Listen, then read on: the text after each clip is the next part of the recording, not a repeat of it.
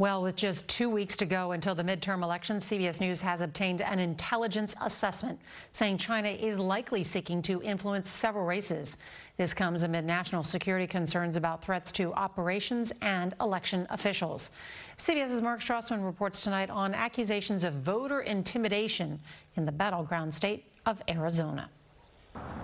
Armed vigilantes dressed in tactical gear patrol ballot drop boxes near Phoenix. Disruptive, even intimidating. Multiple voters have filed formal complaints. In this home stretch Buenas tardes. for 2022's midterm elections, Arizona may be America's hotbed for election conspiracy theorists. We're going to take a sledgehammer to these damn electronic voting machines. Republican Carrie Lake, running for governor here, pushes suspicions about shadowy threats to voter integrity without a shred of proof. Mark Fincham, Arizona's Republican Secretary of State candidate, tweeted, "Watch all drop boxes, period. Save the republic."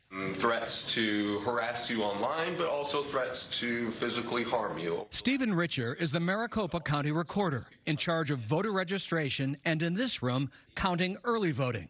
This Republican's appalled by his own party's election deniers. It's especially frustrating when people knowingly do it to satisfy a selfish desire for political gain or for pecuniary gain. Early voters now crowd polls across America.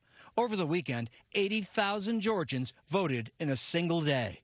Compared to the same day 4 years ago, an increase of 159%.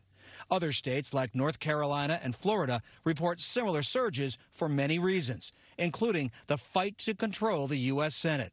These 10 states featured dogfights for Senate seats. One of them, Pennsylvania. CBS News has learned behind the scenes, former President Trump has encouraged state lawmakers to repeal a law that allows all voters to mail in ballots. The sheriff here has been looking into reports that early voters are being harassed, and he just referred 2 cases to prosecutors for criminal charges.